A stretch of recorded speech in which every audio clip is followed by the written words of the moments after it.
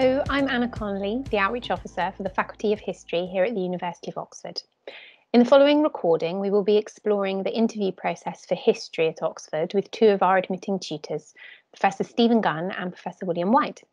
Stephen, William, would you like to introduce yourselves, please? I'm William Whyte. I'm one of the history tutors at St John's College, and I'm a modern historian, which means that I write and teach about Britain mainly and Europe in the last 200 or 300 years. And my research is largely devoted to the study of architecture. And Steve, do you want to? Hello, I'm Stephen Gunn. I'm one of the history tutors at Merton College, and I teach the history of Britain and Europe between about 1300 and 1700, and my research is on the Tudors, political history, but also social history, and at the moment the history of accidental death. So I think which is a nice way to begin a discussion of interviews. I think what we should do is probably start out by thinking about what the interview is for, and then go on to think about how it actually happens. And I think the critical thing to say, if you're coming for interview or you're going to be interviewed, is it's important to bear in mind that it's only one element of the admissions process. We are in the fortunate position here at Oxford of being able to assess you across a whole range of different sources. And so we have your UCAS form with your results in it and your personal statement in it and a reference from your school or college in it. We have the history aptitude test. We have your written work. So we already know quite a lot about you before you are interviewed, and we are assessing all of that, and the interview is only one part of that process. And so when we come to make decisions about whom to admit, we are able to range across a whole range of things. It's not that the interview is the be-all and end-all of the whole process. It's just an element in it, and it's designed to do a number of particular things to assess across the range of criteria that we're interested in. And so Steve's going to take us through that, I think. I'm going to show you the admissions criteria that we are using in the history admissions process. And every interview is, if you like, an experiment trying to find out whether we can detect these things. Every interview will be different. Interviews are conversations between people, so they're different because every candidate's different, every interviewer is different. But these are the things that we're trying to find out, as William says, not only from the interview, but also from the other information that we've got. So if you're watching this interview, see if you can find the candidate showing the following qualities, which we think are the qualities that give people strong potential to study history effectively at university. And they should be up here on the screen: intellectual curiosity, conceptual clarity, flexibility in analysis and argument, accuracy and attention to detail, critical engagement, thinking about things, capacity for hard work and enthusiasm for history, evidence, historical imagination and understanding, in particular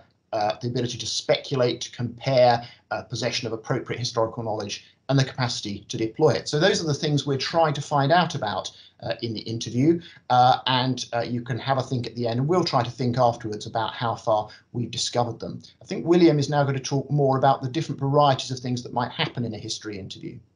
Yes, so thanks. There are a number of different ways in which you might interrogate those different concepts and allow candidates to display all those different qualities.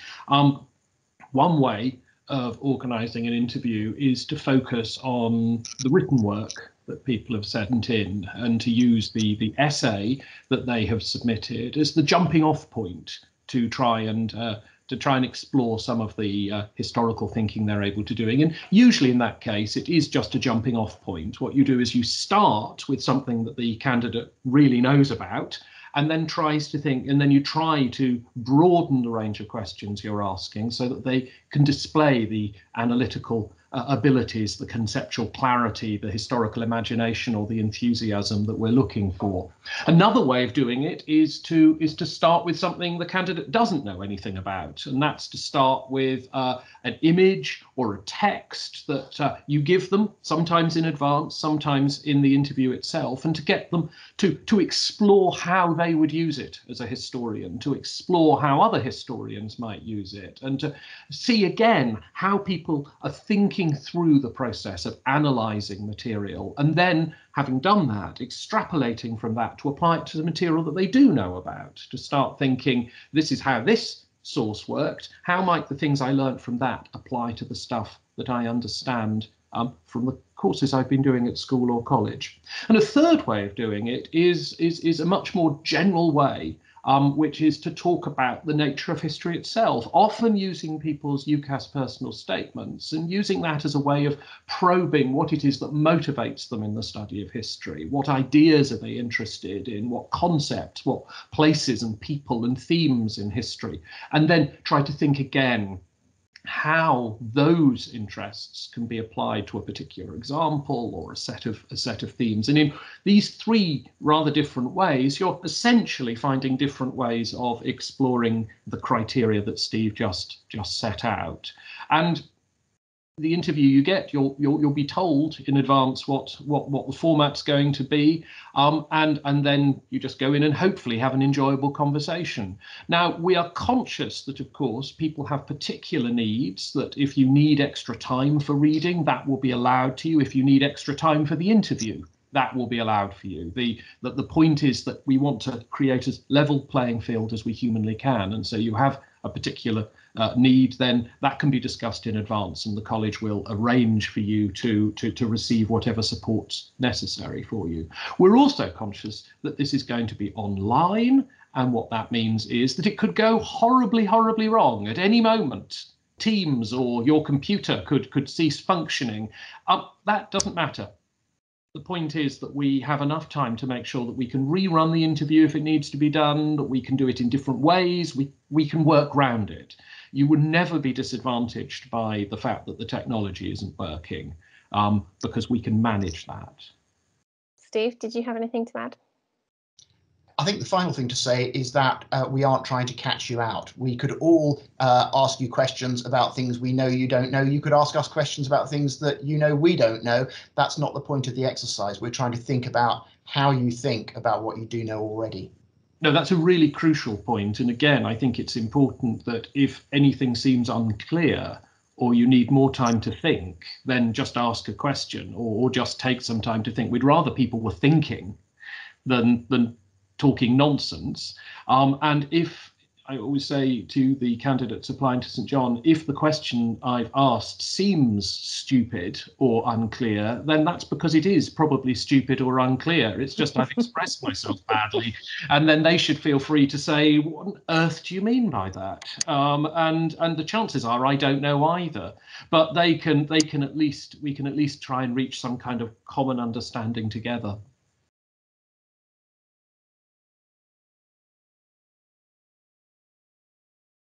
So, hello, Sam. Welcome to Virtual Oxford. Can you hear us and see us okay? Yes, I can hear and see you guys. I'm glad to be here. Good, very good. Well, we're aiming to talk for about 20 minutes today, and the interview is going to have two different parts.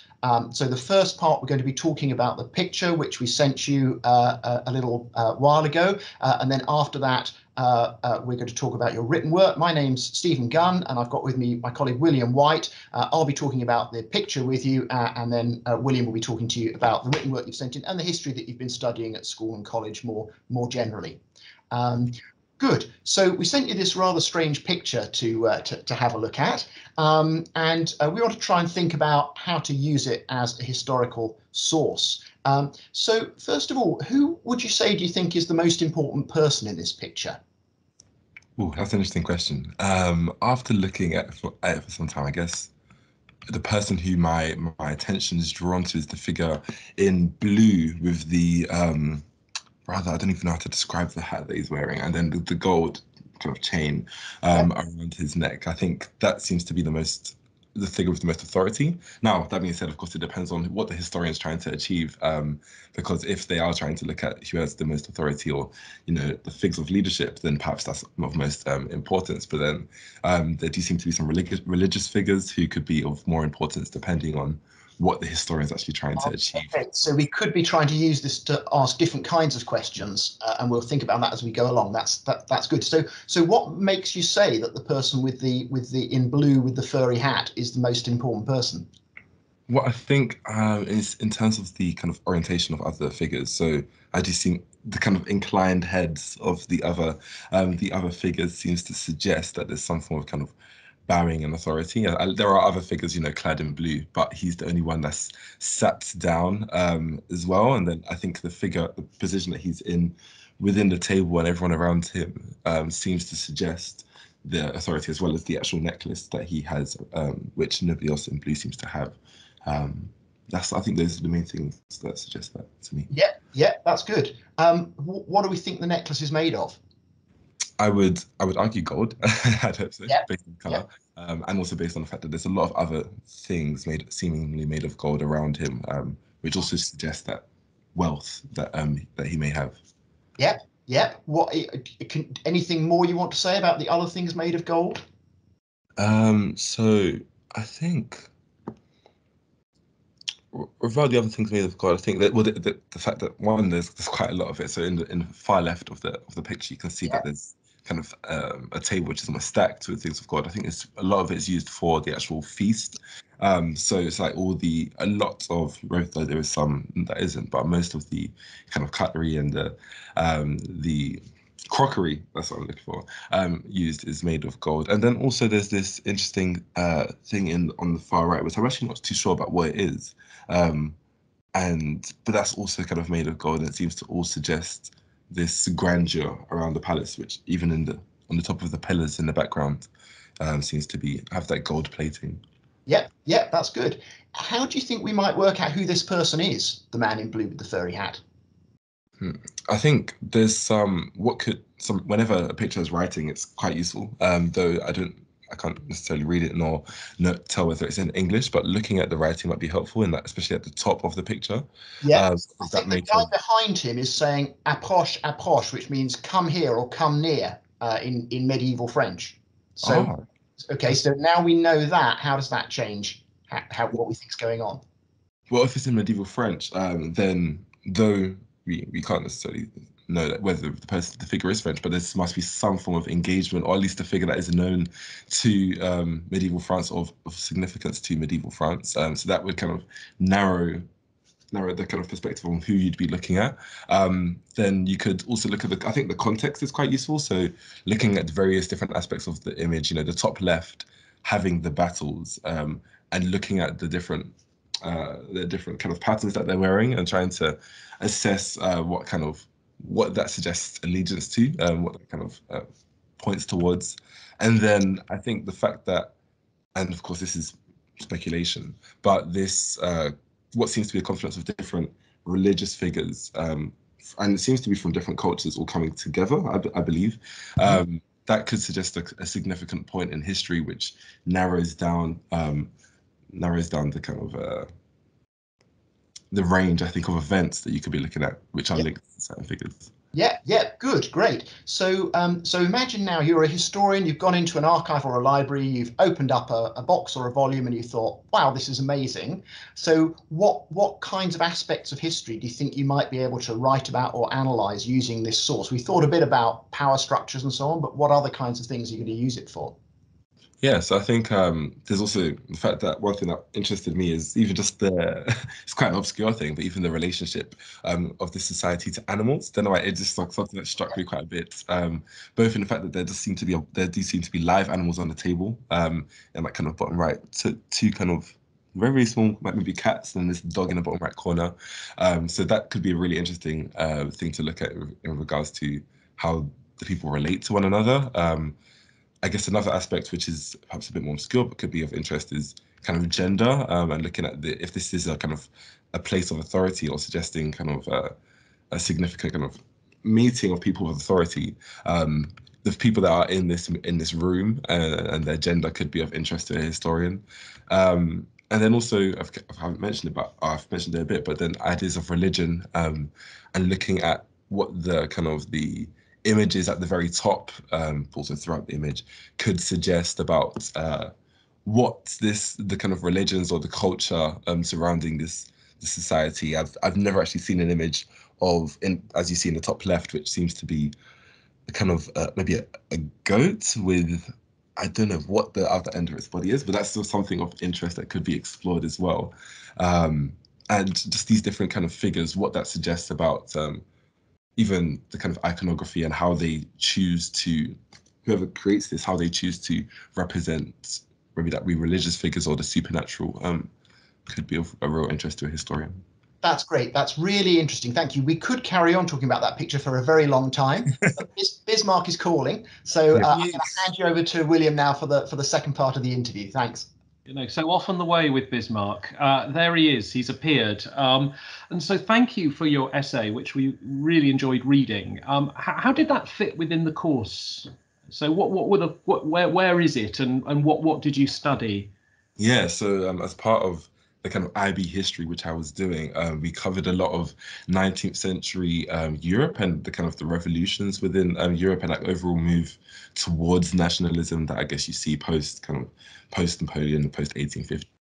Fabulous, fabulous. No, that's great. So what I'm going to do is start with Bismarck, and then we'll probably widen our range. And if there's anything I say at any point that doesn't seem clear, then just tell me that it didn't seem clear, because it'll be I wasn't clear. And if you need to think about anything, then do feel free to do that. So, well, I mean, the question that you're addressing in that essay is about the unification of Germany and what role Bismarck plays in that. But I suppose the question that's often presented by historians is, to what extent does Germany unify at all?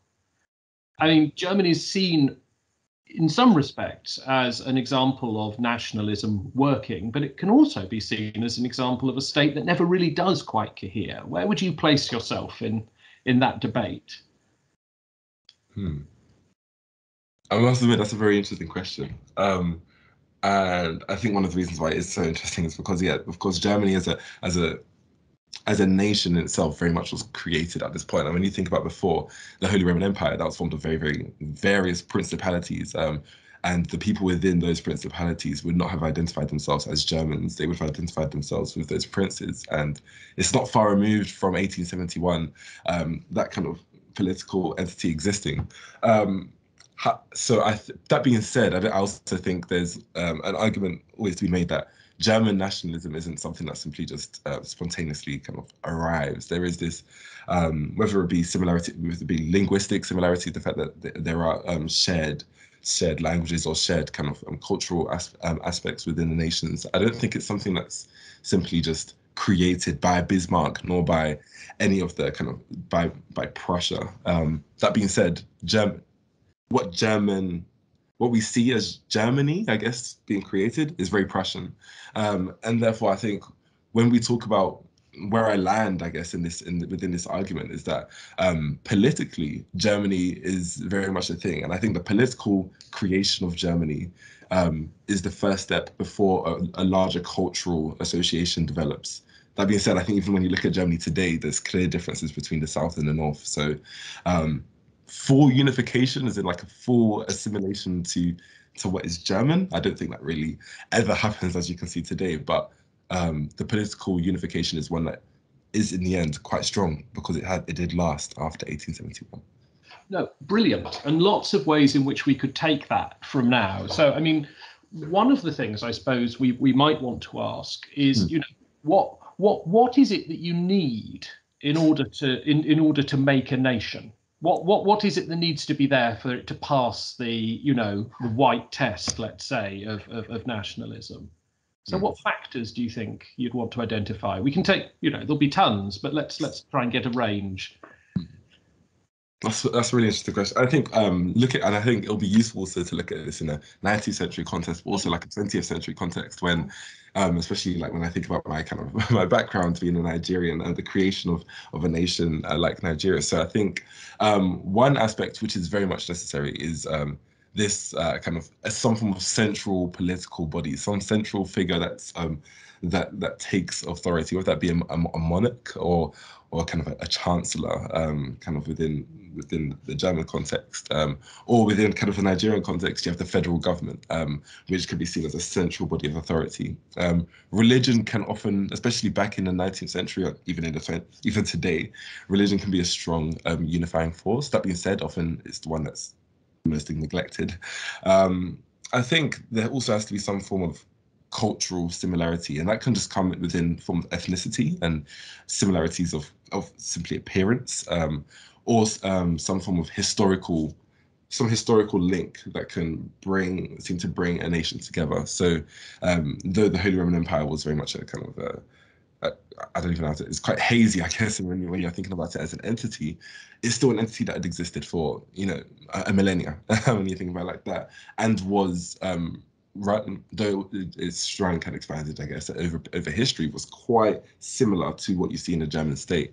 And then similarly, within the kind of case of Nigeria, the state, though created, though kind of artificially brought together by the British, those kind of boundaries had existed for a period of time. So when the state was created, there was something to attach itself to. So those are kind of a few things that I'd identify. But I do think that the idea of a nation is very much something that's it's constructed in itself, and therefore there's always going to, where people, I think, will always have a certain identification with their region, perhaps a bit more than the idea of a nation, because I think a nation in itself is often quite political in when it comes to actually how tangibly you see it. Yes. No, brilliant stuff, and I would happily talk about. I'm very interested in the building of Abuja and places like that. But I will take the themes you were talking about, and one of them was a sort of political unification is important. And if we look at Germany in the period you're looking at, well, tick. I mean, that's absolutely the case. That's what's going on. Now there is a kind of cultural unity, or at least an attempt to foster a cultural unity, and I suppose not least through that history you're talking about, and also through the German language. We're getting some sense of that in Germany after 1871. But what about religion, which was the critical one there? I mean, how does Bismarck manage that? Yes, and I think it must be some time that I've looked at it. The clear difference within Germany is that in the north you have states like Prussia, which are, strongly, quite significantly Protestant, and then you have states in the south which are, Catholic, and the people within those states have a strong attachment to the Catholicism, and you can even trace it back to history, things like the 30 Years' War, when Catholicism and Protestantism were used as kind of rifts between the nations. But if I'm not mistaken, Bismarck, I think this is one of the things that historians often criticize Bismarck for, in terms of his cultural, the way that he tried to deal with Catholicism. But I must admit, at this point in time, it escapes me specifically what he did which seemed to alienate Catholics post 1871. But don't worry, it's fine. No, I mean, you're absolutely right. There is this tremendous gap, and it's also even apparent in Prussia itself. There are large populations of Catholics in Prussia that Bismarck sets himself against. I think that's absolutely right. It's largely seen as a kind of failure on his part, that this doesn't work, and that the divisions between Protestant and Catholic remain. What can you do as a state, do you think, to combat that? I mean, what might you do to replace religion as a kind of unifying force if it's actually not working as a unifying force? Yeah, and I think one thing I would have said is that if you are a state that's formed of multiple religions, one of the things that the state kind of naturally, I think, would tend towards, if you are seeking unity from some form of cultural unity, is to kind of secularize the state in itself, or form some form of. And when I say secularize, that could be seen as quite anachronistic. But when I say that, it's more removing that kind of religious significance, or the root of the power being seen in religion, and rather taking on ideas of whether it be military power, where people are able to identify kind of the power and significance of the state, or whether that may just lie in a kind of a charismatic figure that people are able to identify and follow, and kind of admire in that sense. So sometimes it's about taking away religion as something which is so clearly identified with governance, and rather focusing on power in a much more kind of just simply kind of, when we say political, in a kind of power over other nations in relation to other nations, and allowing people to identify them in that way, kind of identifying yourself against an other, but that other not being religious, rather it being another nation. Yes, no, I think that's absolutely right. And how do do that, do you think? I mean, one of the reasons that religion is so powerful in this period is that there's a church in every parish, there's a priest or a minister in every parish. I mean, religion is real because it's local. How do you think you make the nation real in a village in Bavaria? I think propaganda, and when we say propaganda, it can simply be even the way that the news is presented. It could be something of very significance when you are, especially a kind of a fledgling nation state, and that's because it's about how, for example, how a victory of another nation, how the actual creation of that nation is presented, can have a significant impact on how people who perhaps would be opposed to the creation of that nation then grow to develop that kind of affinity or that affiliation with the state.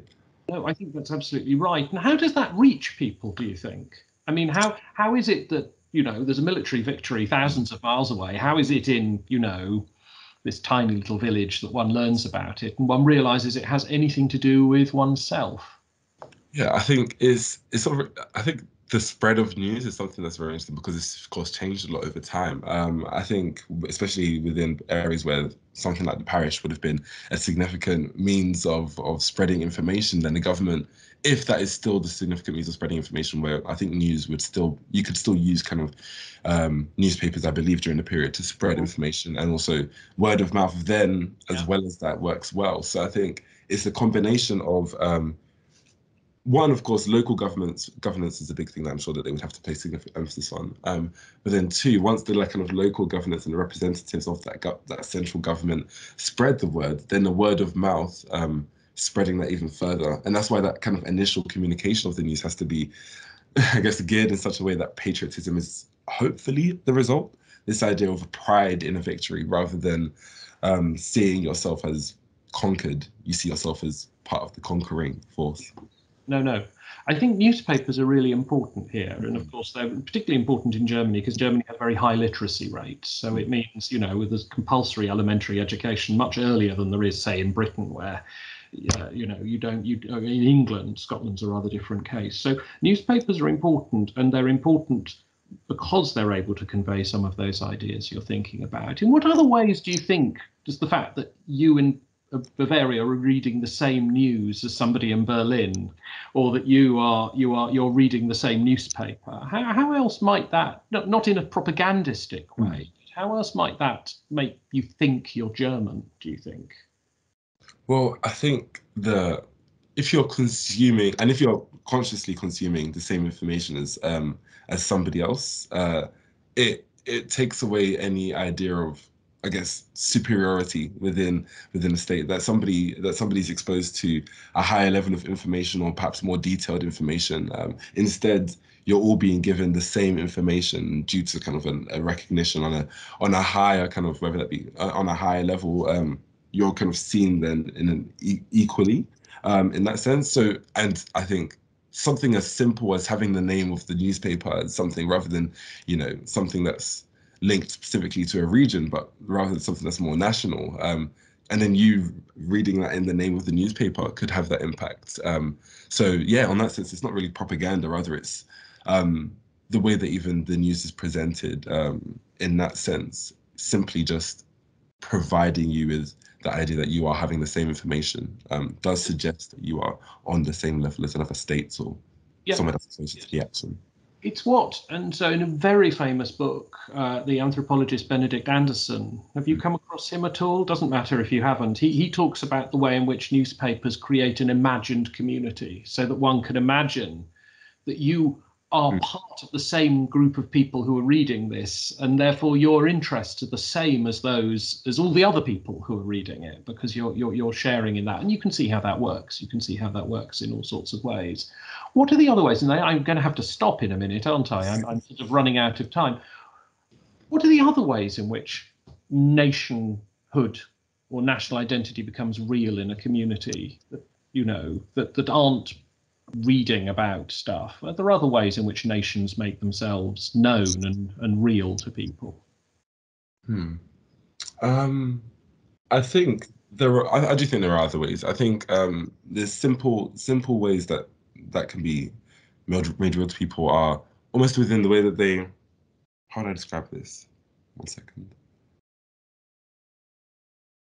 Outside of the way that things are projected to them, but I think also within the kind of the relations that people would have with each other, and I think that would clearly change. So I think almost this idea of, you know, within the past, there might have been long-lasting antagony within regions, between regions, and that kind of antagonistic relationship can, when that fades, when people are almost not encouraged, no longer encouraged, whether that just be in kind of the common discourse, you know, when you may have kind of scapegoated the previous community for your failure, for the failures in a certain thing, or, you know, poor harvest or something like that. Yeah. You can change it suddenly when that changes, and when the scapegoat is further away. Yeah. That in itself could be a sign of nationhood. The fact that you no longer make a neighbor a rival, and you kind of so a change of rivals, I think, can also be a signal. And I don't think the change of rivals has to just be through kind of what the newspapers say, but also simply on a lower level. Maybe, for example, if a child is no longer taught to kind of see a certain community in a negative way, and rather their kind of eyes are fixated on other areas. So after the older generation may not see things the same way, the children may vary.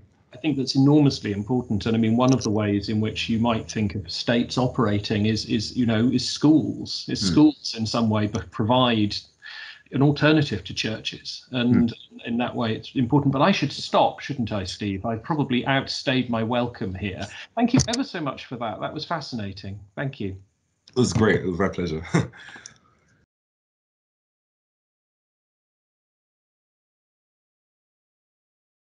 So it would be really lovely now if we could just reflect on the interview. And Steve and William, if you maybe could have a think about what Sam did really well in that interview, if there's anything that maybe he struggled with, and if there are any areas that you think he might have been able to improve. So William, would you perhaps like to reflect on the source part of the interview? Yes, no, I thought Sam did really well with that, because it was an unfamiliar and a slightly tricky source, and he wasn't thrown by that, which was impressive. I mean, it doesn't matter if people are thrown by it, but what it is nice to see, and what he did, is to show real enthusiasm for engaging with this stuff, which is exactly what we're looking for. We're looking for people who really enjoy this kind of puzzle, as it were, because that's what history consists of largely, is engaging with things that are tricky and not immediately obvious, and enjoying the chase as you work your way through it. So I think he showed real enthusiasm, and he also showed very good historical imagination in being able to work his way through this and start to think about what regimes of power, what ideologies, what systems of visual representation were being used at this time. So I thought that was extremely good, and it was sophisticated analysis too, because he was able to see that you could ask very different sorts of questions of this source depending on what you were trying to get out of it, and that, you know, it wasn't what we want, I suppose, is people who aren't just going to take one look at something and say it's biased. And what I'd want to do is to have another unbiased source that I could use against that. And so he was asking all the sorts of questions that you'd want to ask, and recognizing that the answers you'd get back would be quite different depending on the questions you were asking. I think it would have been good, but I mean, he did extremely well. It would have been good perhaps to pursue one or two of those themes a little further. What he did, which was excellent, was to pick out lots of different details, and then keep adding different details. But it might have been a good idea to have thought, well, look, this is one that really interests me, or this seems like a theme I'd want to explore further. And in a normal interview, probably would have actually had time to say, well, look, which one would you have wanted to pursue further, and would have been able to explore that. So it's not a weakness on his part. It's partly because of the constraints of the format we're operating under. I don't know, Steve, was there anything else from the point of view of the interview? I mean, I took the notes because, of course, that's how it works, but you were actually doing it. The one thing I would add is that if a source works well, there are just lots of different directions that you can take it in. So So the directions that Sam took us were really interesting, and some of them engagingly a bit different. So the animals on the table and so on, not everybody would spot that. That's great.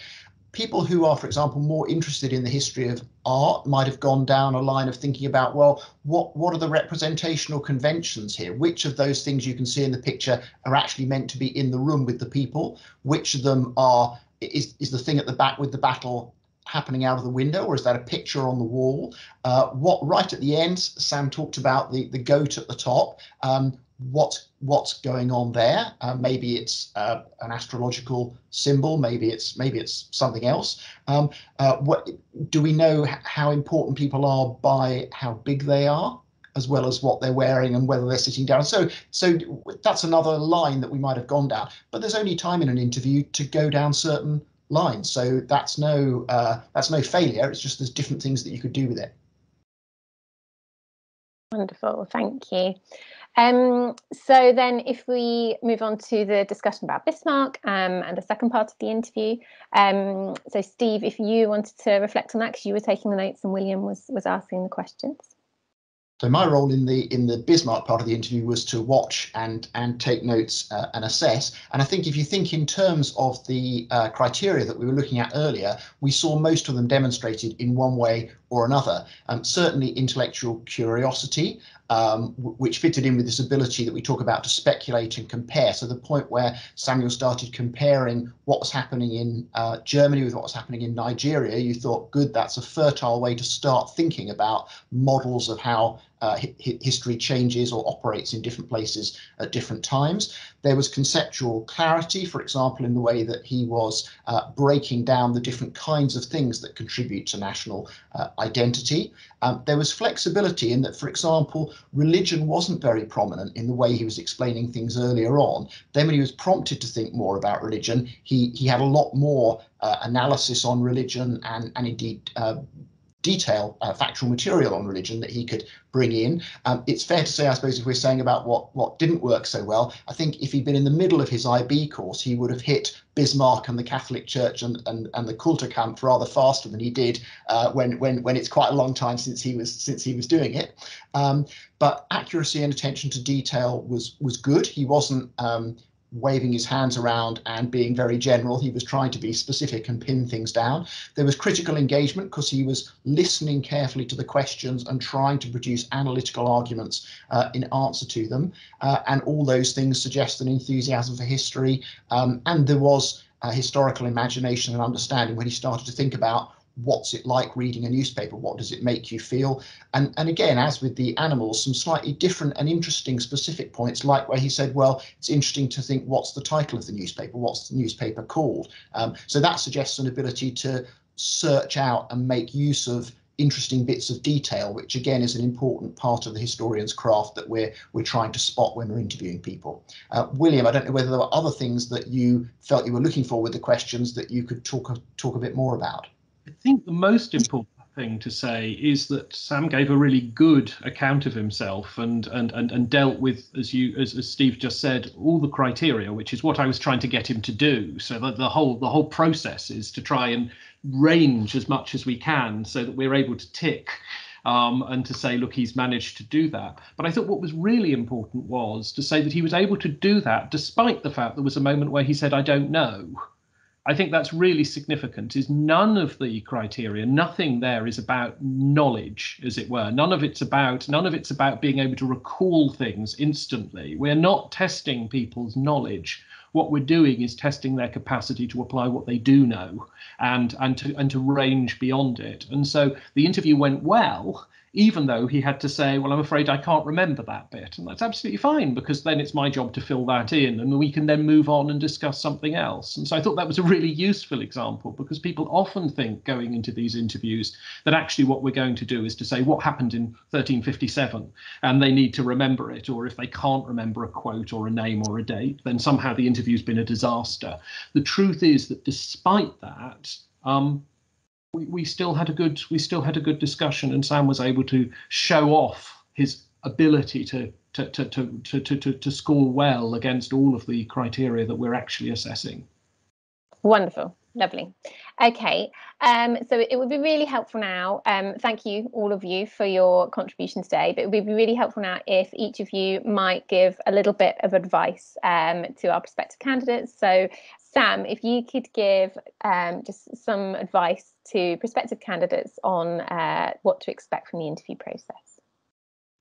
I think one piece of advice from the interview process is don't feel like you're going to always be expecting everything that you're asked, regardless of how well you may have researched it. And in my interview, I had no idea that they were going to go beyond the kind of remit of my written work. I'd had no idea they were going to go beyond the years that I'd kind of included. And that's okay, even if it is something that you're not completely familiar with, even if it's something that you kind of have to speculate on, as long as you kind of show that you're speculating, feel free to do so. And if something just pops into your mind as relevant, even if you haven't really interrogated it before, as the Nigeria comparison to Germany had never come into my mind before, but if it comes up in the moment and it seems like an appropriate response to the question, feel free to pursue it, because that will just show how you're willing and you've kind of just got different aspects of information that you'd love to kind of just explore, even if it's in a moment, even if it may seem a bit weird to you. I'm sure the professors will probably actually quite enjoy it more than you may think. Lovely. And Sam, could you give us some preparation? Is there something you did to prepare for the interview, or is there something that you would give somebody as advice now that you, having most recently been through the interview process, that you would advise somebody to do to prepare? And I know a lot of people think there isn't a huge amount you could do to prepare, but everyone wants to try and prepare. So. Yeah, I think speaking to a combination of people that do know about history, such as your history teachers, but also people who know very little, such as, you know, your parents or your just friends applying for other subjects, can be a really, really useful kind of tool in preparing you for questions that you wouldn't normally expect. You know, your history tutor or teacher may kind of ask you questions that you're kind of used to, whereas somebody who's completely just unfamiliar with the topic may ask you things that you've never even thought about. And that's exactly what history tutors will probably do. They'll probably ask you things you've never thought about. So asking somebody who's, you know, applying for a science subject, about just to kind of quiz you on different things or to just get you talking about it can be a really, really useful tool, I think, in the whole preparation process. Wonderful, thank you, Sam. And so, Steve, did you have any advice for preparing for these interviews? I think Sam's advice about getting used to talking to people about history is really good, because after all, this is going to be a conversation about history. We're not your friends at school or members of your family or your teachers, but we still want to have a conversation with you about history. So practice that. And also, people often say, well, read around the things that you're studying at A level or at IB. And to some extent, that's true. If you can find a biography in a library of somebody that you've been studying, read it. It's just anything that gives you a different perspective on the things that are coming straight out of what you're being taught at school. But that not necessarily going to be a big book. It could be a television documentary. It could be anything, but get used to the idea of absorbing different kinds of perspectives on something, because that's what will equip you for the kind of discussion that we want you to be able to have. Lovely, thank you, Steve. And William, do you have anything to add?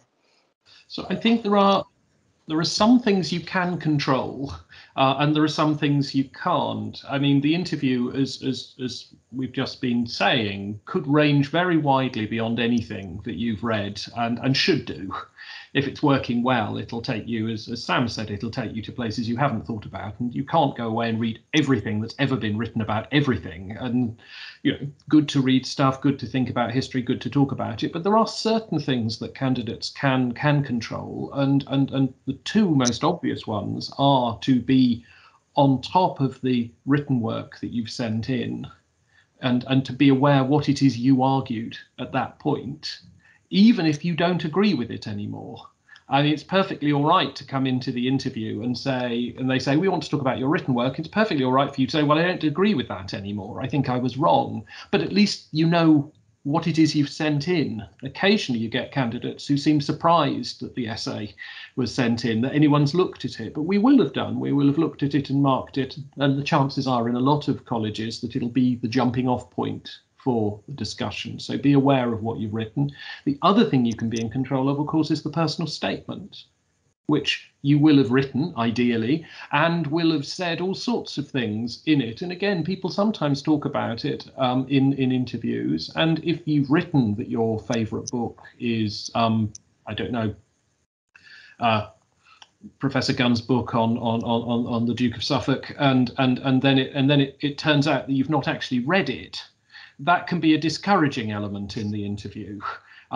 You know, go through and read what you said you've done and do it, because if you haven't, then it's discouraging for the interviewer, and it doesn't reflect well on your historical enthusiasm or anything else if you actually haven't read any of the things you claim to have read. So those two practical things you can do in preparation is read your written work and read your personal statement. Otherwise, it's largely to do with, you know, concentrating on the work you're doing at school or college, reading more widely if you have the chance, and talking to people about history.